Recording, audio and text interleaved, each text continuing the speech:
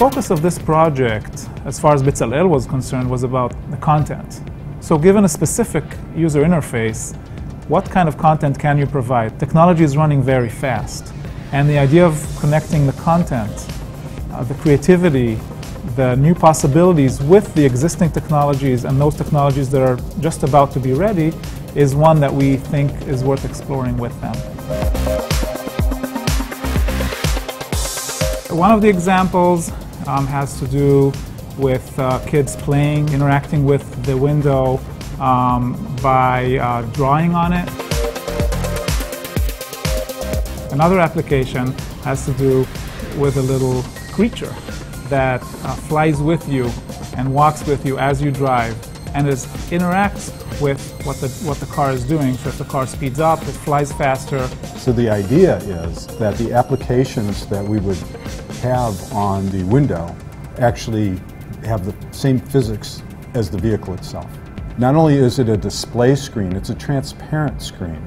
So how the images relate to the external world is very important. The enabling technology for these apps are all of the technologies that are used for augmented reality, in particular transparent displays, and understanding where the location of the vehicle is in space, GPS.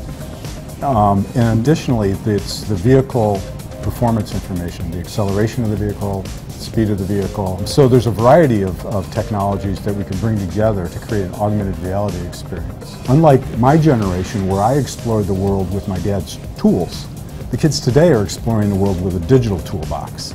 So we're trying to create applications that they could use to really understand in an intuitive way how the world works.